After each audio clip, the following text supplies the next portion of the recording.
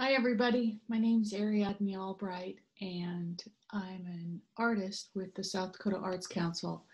I hope that fellow artists are watching this, and I look forward to not only sharing about the arts and health field, which has become my passion for this last decade, but also a hands-on project that illustrates some of these ideas that are coming up.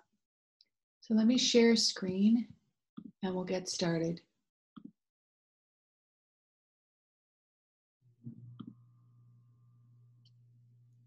Here we go. So I've had the privilege of working with the Arts Council and these organizations over the years. And actually some of you fellow roster artists. And here's some examples of the projects that have come about in healthcare and community settings. What's important to note is that we're talking about either projects with individuals at the bedside or one-to-one, or collaborations where a number of people contribute a small part to a larger work of art. And then there's also some of my colleagues that perform or create in an atmosphere where people can be a more passive audience. And that's another great way to bring the arts into these healing and community settings. We're still working with the state of the field from 2009. There's plans for a new one to be written with updated data by 2022. But even back in the day, over 50% of hospitals had some kind of arts programming. And of course, it starts with the permanent art collection, but then there's performances and bedside. It's important when I speak that I talk about, although I'm a painter, when we talk about the arts in healthcare and community settings, it's all of the art forms, including music, literature, dance, drama, etc.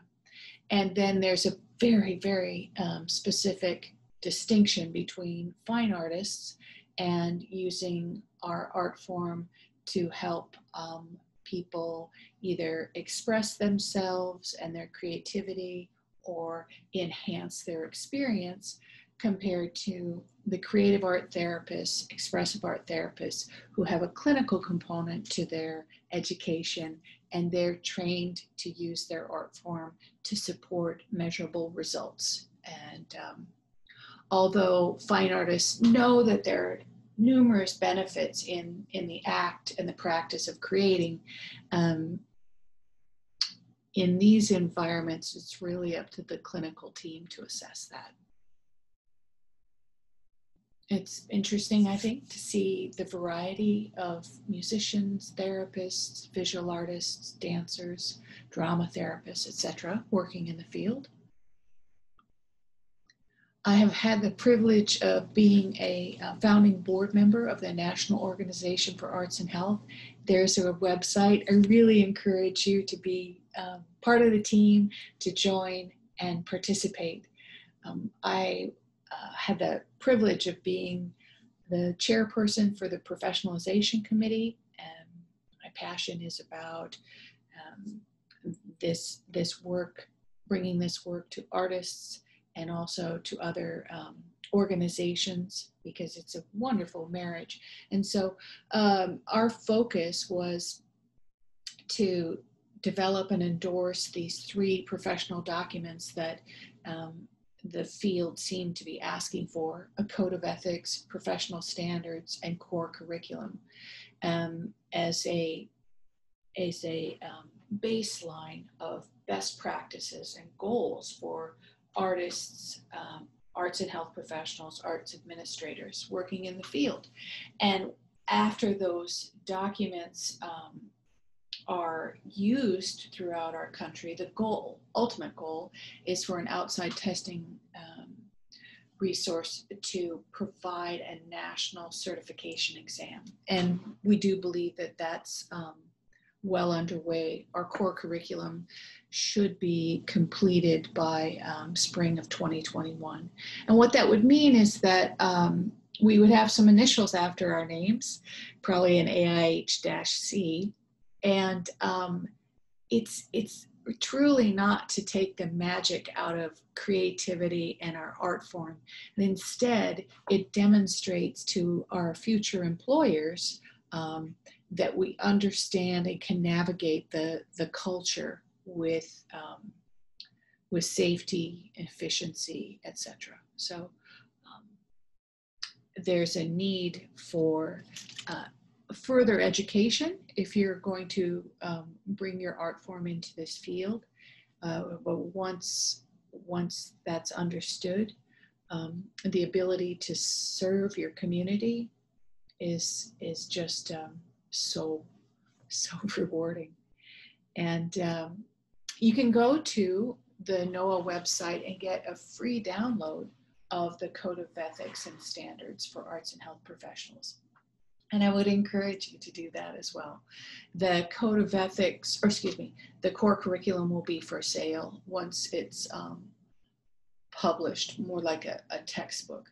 Then that could be the foundation for creating new arts programs, for academic programs, or courses. It's really going to hopefully have a lot of application in our country.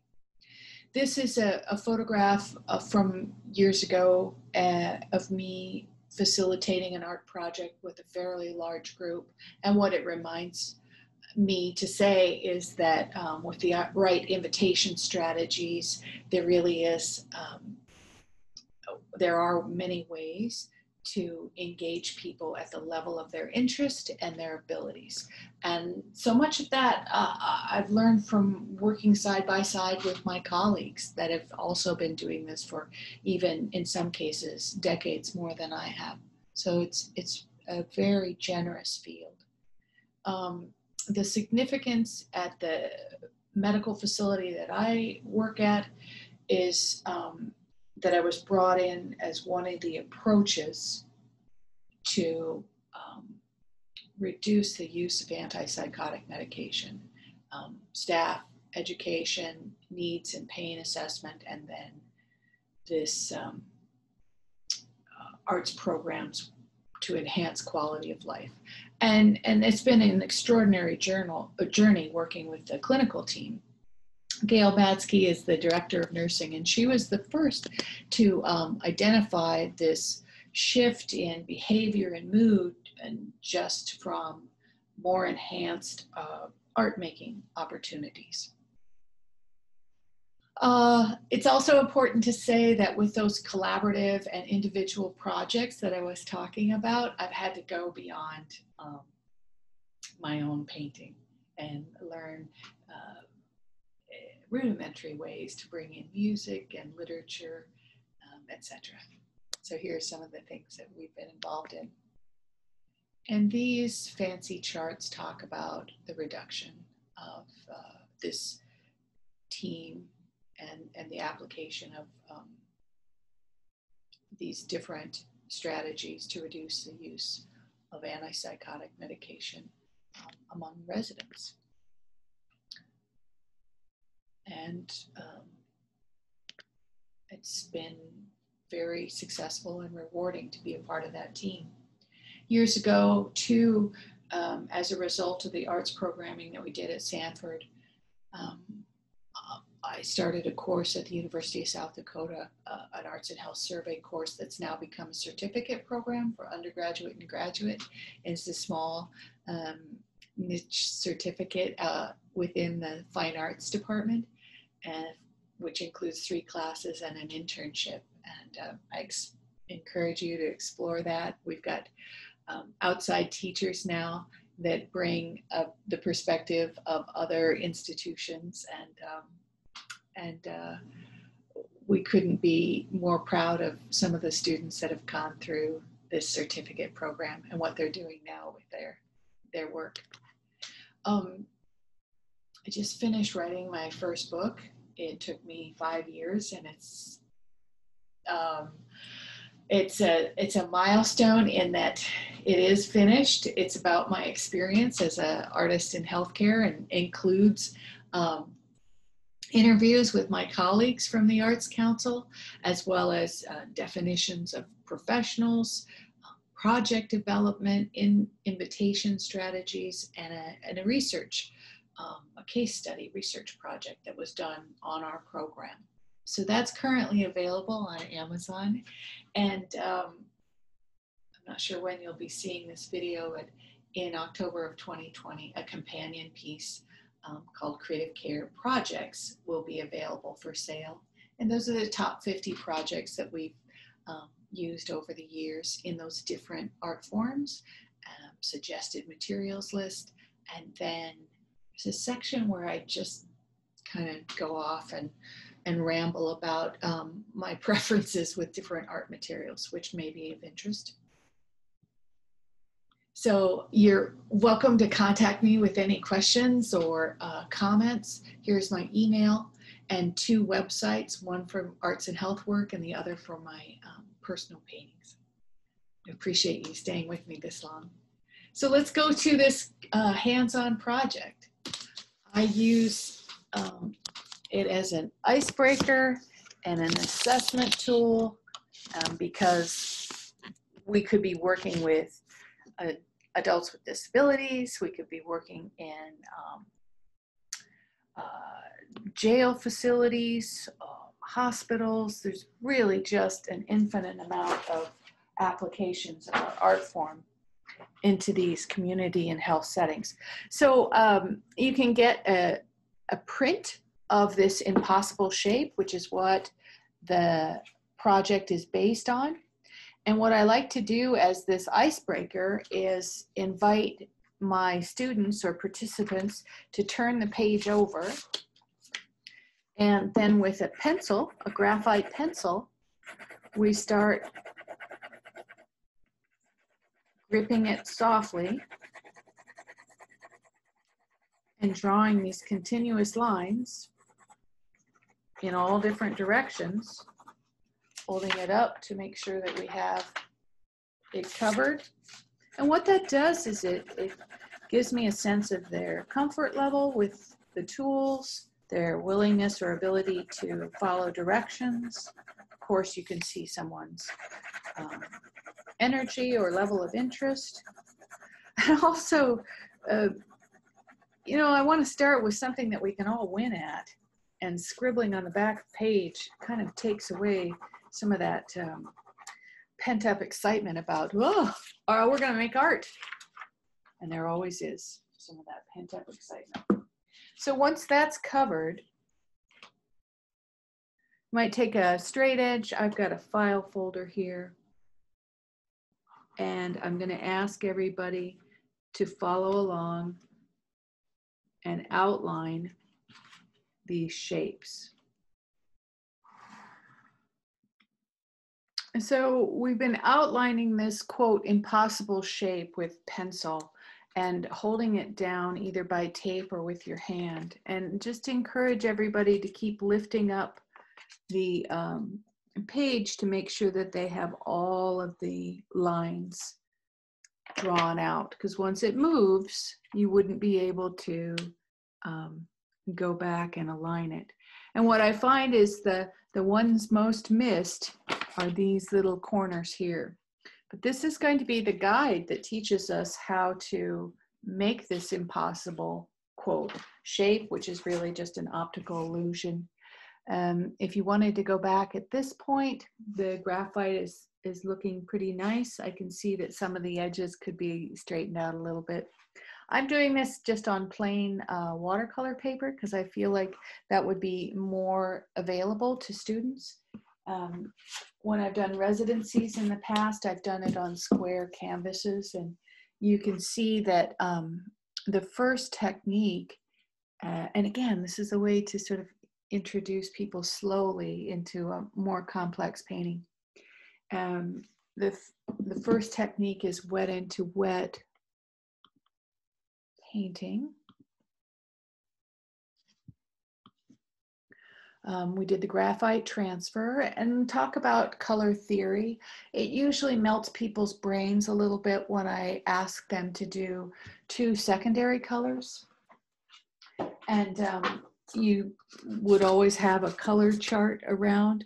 I like to keep this tin for folks because it demonstrates the primaries, yellow, red, and blue, and the secondaries, orange, green, and purple, or violet, what happens when you mix the primaries. And then we go through this discussion about what are the two complementary colors that they could choose from. And then inevitably we wrestle down to, okay, 1 primary and 1 secondary. But again, it engages them in the color theory and selection. They have a certain amount of ownership into why they've chosen what they have. Don't be surprised if it's based on a sports team. But in this case, there's always someone that says, can I use pink? And then we get to have a discussion about values of colors. And pink is a lighter value of the hue red. So all of it can work in kind of a casual, less formal conversation. So in this case, red and green green is a secondary, red is a primary, and the purple and green are 2 secondaries. So that's an example of both. And now, I'm gonna stop sharing it. Now the idea is that we're going to paint the background first, wet into wet, and then the final part of this project is the paying very close attention once we learn how to make tints of our color to notice where the light and where the deepest is. And it's just a matter of slowing down and doing things in sequential order. I love the idea of something looking very, very complicated, and in fact, it's pretty easy to do. And I also want to hint that when working with different types of people, the wet into wet is very freeing and expressive, and the gradation gives a lot of certainty, and especially those that love the math and precision, they also benefit from this style. So it's a little bit of both. I'm going to pause now and get some paint mixed up, show you a little bit of technique, and then the final piece. So I've got a little palette, an old plastic plate that I wiped down in between use, serving as a place for my paint. Another thing I do, just as a matter of principle, is I like to work with primary colors and white and black as a rule, so that people have the experience of mixing their own colors. There's so many wonderful tubes of paint and variations out there. I guess my sense is that once you learn that you can make almost every color from the primaries, then when people work on their own, they can bring in additional accents and all the colors that they want. But at least the foundation is there.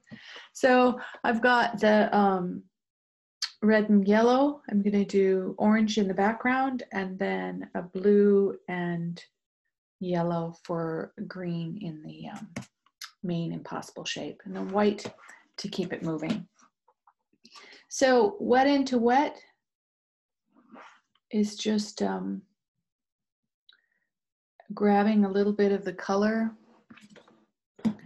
onto a blank area, and that way we can see how strong the pigment strength is and what we need to get the color that we want. Of course, the yellow would be one of the weakest against the red. And because we're working on watercolor paper, we see a lot of wonderful transparency. If we needed to cover up something or make it a little bit more dense, we might add a little water and white to increase the opacity. I'll do that here. When I say wet into wet, I'm making short little brush strokes, adding a little bit of water and moving my brush in a lot of different directions, mainly to cover that space and encouraging people not to overthink it. It's a nice sort of flame effect, and I'll pause the recording while I finish, but just remember to do the inside as well, and don't fret if you go over the edges. I hope this is useful. If not this specific project, maybe the process is something that you'll use in your own work or your work with others. Yeah, the wet into wet worked pretty nicely. One thing to remember is that, what was I thinking while I was painting?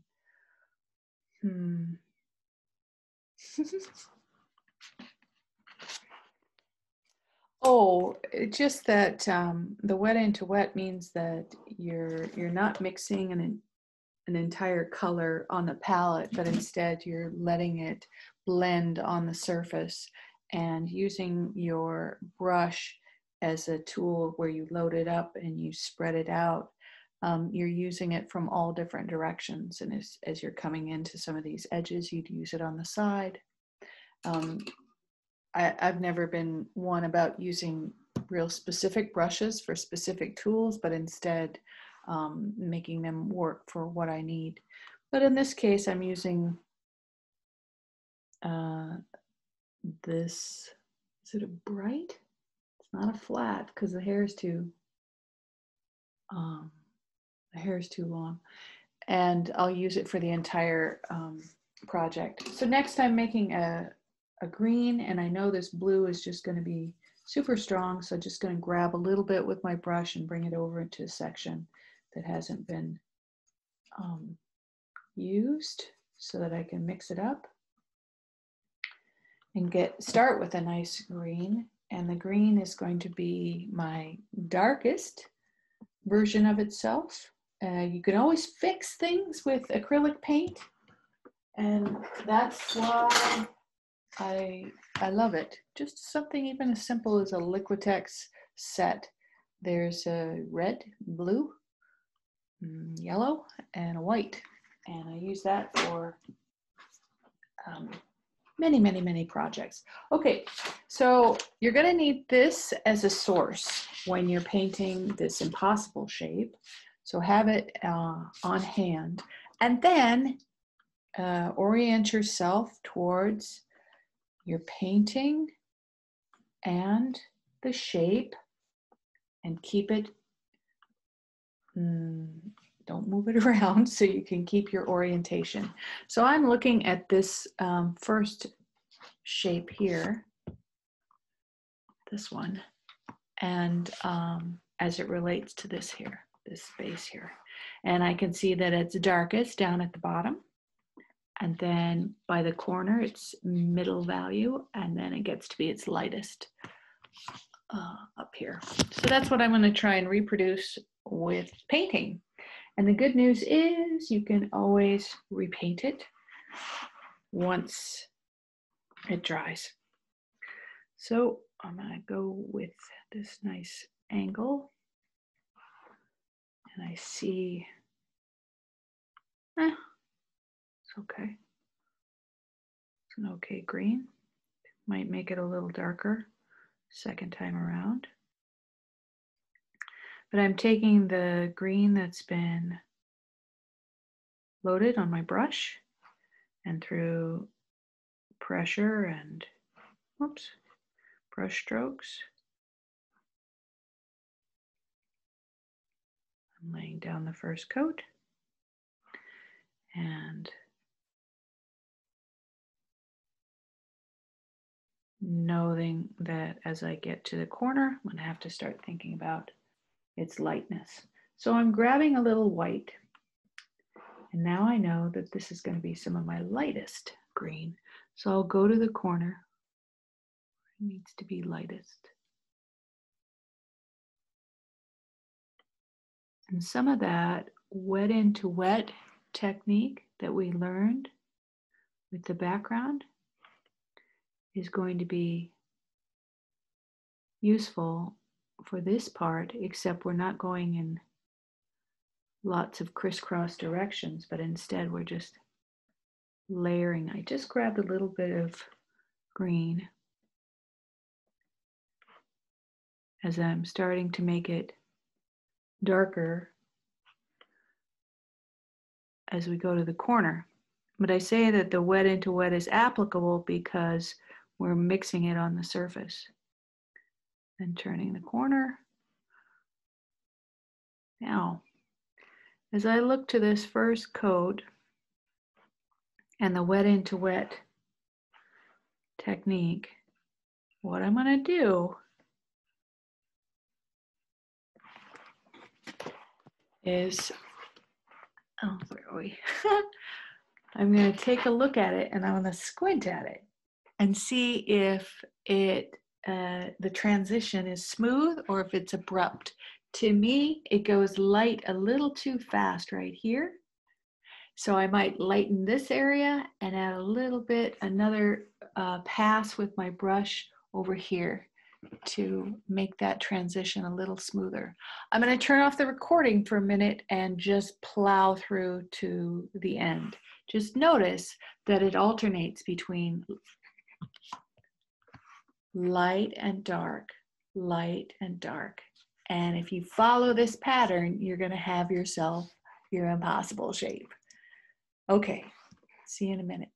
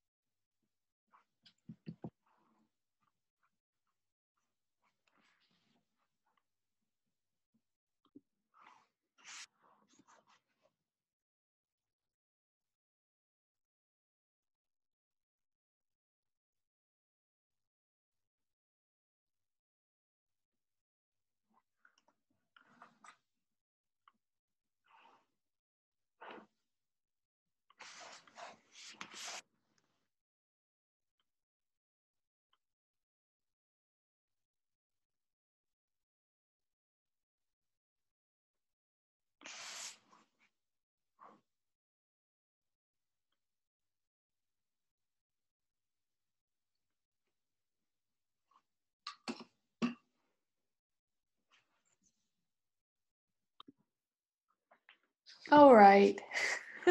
I can tell I'm starting to really fuss with it. So as much as I said, you use this as a guide, once I did this project again, I realized, no, it's really important. Keep the guide the same, but you've got to work it from a lot of different angles. Also, another excellent part about making your own colors is that you need to remix them again and again. So it gets you even that much more comfortable with not only mixing the colors, but then working with the value. And the last thing I'll say about the process is, yeah, there's a fair amount of tweaking by adding a little bit of water and blotting it on a rag and then sort of babying these lines until they smooth out. And every artist gets to a point where they either continue to develop it or they fuss with it until it's overworked. For me, I'm going to stop because it's in a pretty good shape. And what's going to be more interesting is if you do the project and you post it on our Facebook page, then I can see what you came up with. But you got the gist. You can see some areas I'd smooth out, some other areas that I might play with. But I like this project, and I hope you do too. Take care.